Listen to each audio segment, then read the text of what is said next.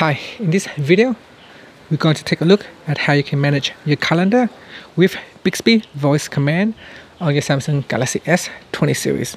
Now first tap on the home key to go back to your home screen, and then press on the Bixby button. Next, go to your Bixby homepage, and then tap on the menu key, then tap on My Capsules, then scroll down, and then we're going to tap on Calendar. Next, tap on the View All button at the top here, and here are some of the commands that you could use to manage your calendar. For example, you could say show my schedule, read today's schedule, add an event to my schedule, create a new event for tomorrow at 7 p.m, show this month's calendar, or change tomorrow's meeting schedule to 9 a.m, cancel tonight's event, or share tomorrow's schedule. So those are some of the commands that you could use to manage the calendar. So let's try it out.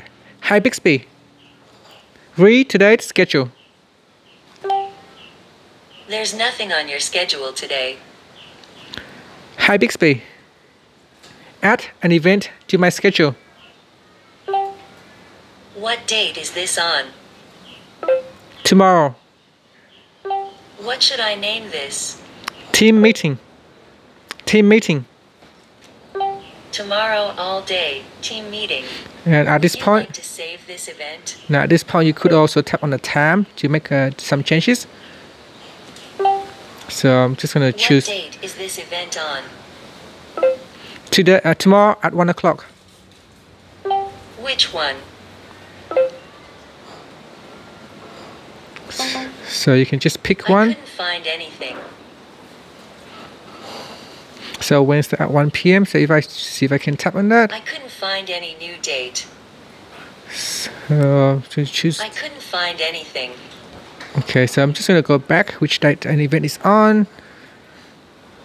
What time will this event take So, place? so ask what time. 1 o'clock. Your schedule is open at 1 p.m. Hi Bixby, add an event to my schedule for tomorrow. What would you like to name this event? Shopping. Tomorrow all day, shopping. Would you like to save this event?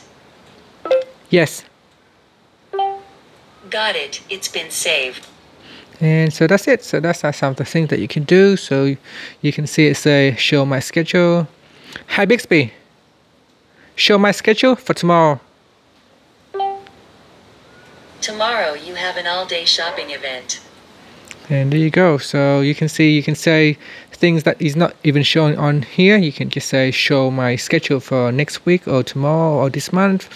Add an event, create a new event for tomorrow at 7 p.m. and name it Maria's birthday or whatever it is, and the name of your event. And so that's it. That's some of the things that you can use with Bixby for your calendar. Thank you for watching this video. Please subscribe to my channel for more videos.